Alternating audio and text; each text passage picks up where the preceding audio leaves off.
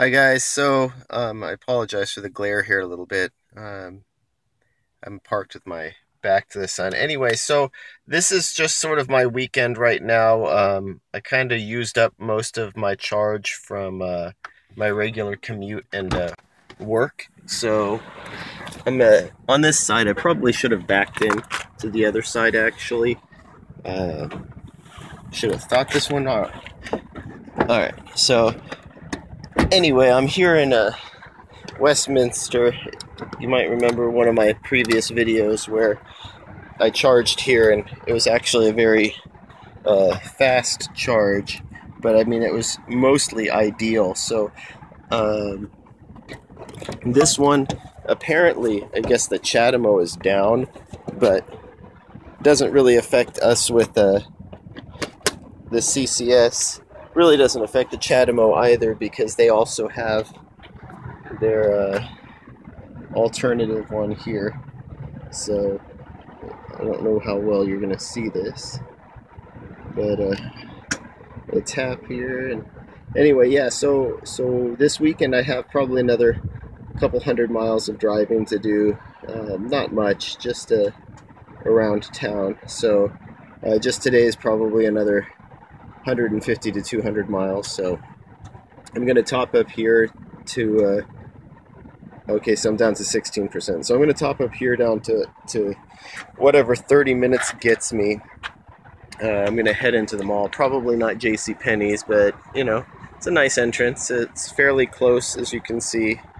There's another spot. This is one I probably should have taken. But it's overall a good charging location. I just wish they would have done a second CCS instead. But I'm going to go ahead and like I said, charge for 30 minutes and see what that gets me. It should get me about 100 miles, and you know, then I'll be back on the road again. And I might stop here on the way back, or I might stop somewhere else. There are many DC fast chargers, and most of them EVgo to choose from. So, all right. Well, so that was a surprise. Again, here at this Westminster charger. So I decided to let it go. This is about 15 minutes longer. So this is about 45 minutes now, and it is still charging. As you can see, I already passed the 55% stated charge, so it dropped down to the 38 kilowatt charge rate. So anyway, this is more energy than I need for now, and plus it's sort of diminishing returns at this point if you you know, if you continue to charge at a lower rate. So I'm just going to go ahead and stop this charge. So, and actually, I mean, what did I start at? If I remember correctly, I think it was like 14 or 18%. So if this estimator is correct, it means I'd go from say roughly 15% to 80% in about 1 hour. So again, that's not too terrible, but I'm not going to continue charging.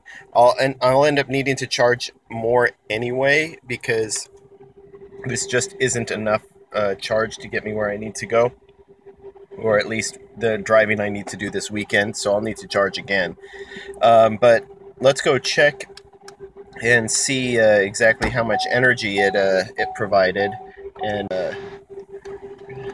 try not to bump the door on the way out. Whoever parked this car sucks. Oh.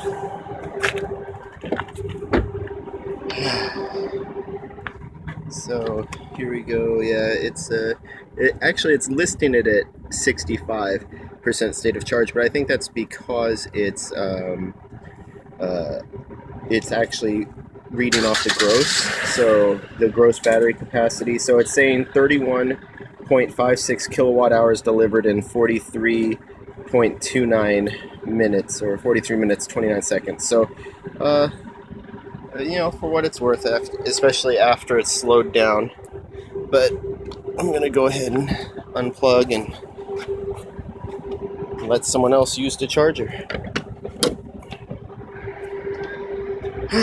And I'm on my way. Don't know where I'm going.